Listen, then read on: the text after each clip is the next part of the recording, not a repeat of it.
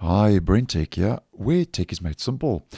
So Microsoft have rolled out their latest Windows 11 Insider Preview build to the Dev Channel Insiders for this week, build 23419, which they made available on the 22nd of March.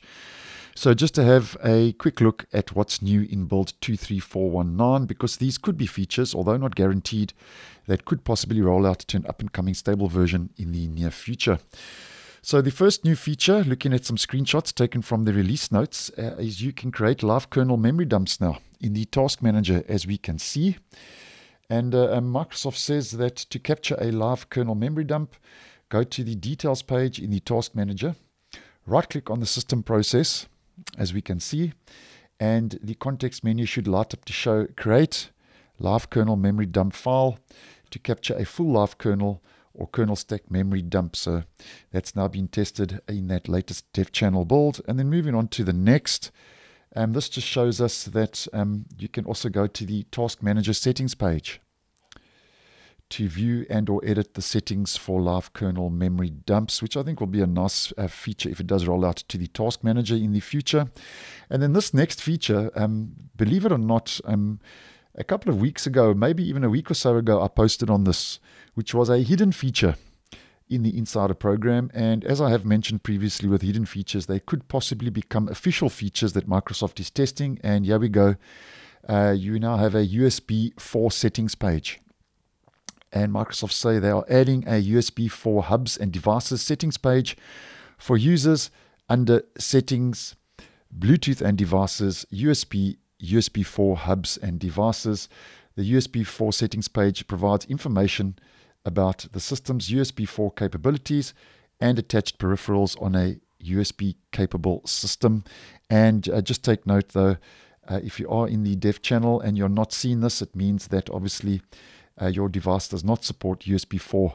And if your device does not support USB4, with the Microsoft USB4 Connection Manager, this page will not be displayed, so just take note of that. So that's a hidden feature that has now become an official feature. Now, just going through these cloud suggestions in simplified Chinese IME quickly, because these did roll out, I think, last week to the beta channel and are now in the dev channel. The cloud suggestion adds the most relevant word from Bing to the IME candidate window. Moving on to the next, the integrated search suggestion gives you additional suggestions that are similar to what you see in the Bing search page. And then the last one regarding the Chinese IME. To turn on these features, select the chevron button at the right end of the IME candidate, as we can see, and then you'll find turn on button, and that's just a brief description of what that's all about in that screenshot. And then this also rolled out previously to the beta channel, where if we just zoom in here, you now get a glanceable VPN status shown overlaid over on an active network connection in the system tray when connected to a recognized VPN profile. That also now displays in your system accent color, which I think would be a nice add-on if it does roll out to the stable version.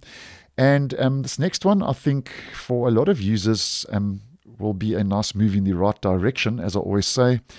And this is in response to user feedback, Microsoft says, where they are now introducing the capability. So if we zoom in here, the capability to show seconds in the clock on the system tray.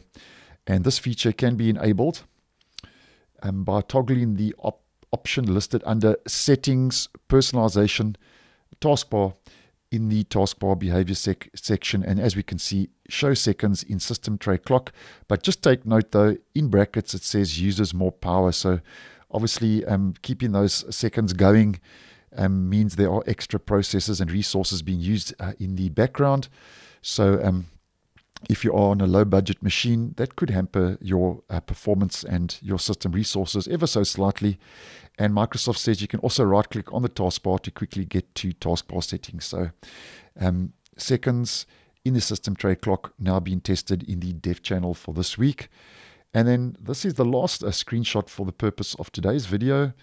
And voice access, the redesigned in-app help page in voice access was introduced back with build 23403, now includes all commands and the supplementary information accurately, so we can see that from the screenshot provided. Now that's the actual features when it comes to being displayed using screenshots taken from the release notes. And then just to do 3 quick mentions, and then we'll look at a hidden feature. Microsoft is also trying out small changes with some Windows Insiders, where the recommended section in the start menu is changed to For You. So that will be changed from recommended to For You, and I actually posted on that previously. And then a feature that's actually going to be rolling out to the stable version of Windows 11 22H2 shortly, but now being tested in the dev channel as well, is that it's regarding the search on the taskbar. And Microsoft says once you have access to the new Bing, the search box on the taskbar will include a button that opens the Bing chat experience in Edge. So that will appear here by the search highlights if you do have access to the new Bing.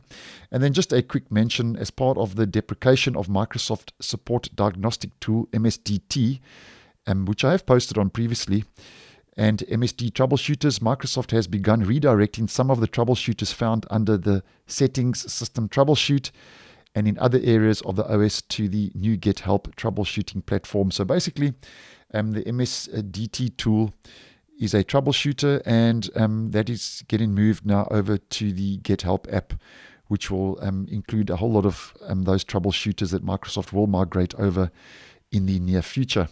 Now, those are the official new features, and then just to do a mention of an unofficial hidden feature that once again was spotted by the Windows enthusiast Phantom of Earth over on Twitter. Now, as many of you know, in the stable version of Windows 11 and also Windows 10, you can use Windows key Shift and S to activate the snipping tool, the screen capture tool in the Windows operating system.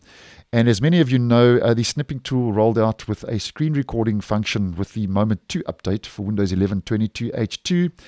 And in the dev channel for this week, a hidden feature is now over and above using Windows Shift and S to take a screenshot. You can also now use Windows Shift and R to start the screen recording function using the snipping tool. So that's just a brief mention of a hidden feature spotted by Phantom of Earth over on Twitter. And that's more or less what's new in the latest Dev Channel Insider Preview build for this week, build 23419. And then over and above those new features, we get all the normal fixes and known issues, and I'll actually leave a link to the release notes in the description if you would like some more information and would be interested. So thanks for watching, and I will see you in the next one.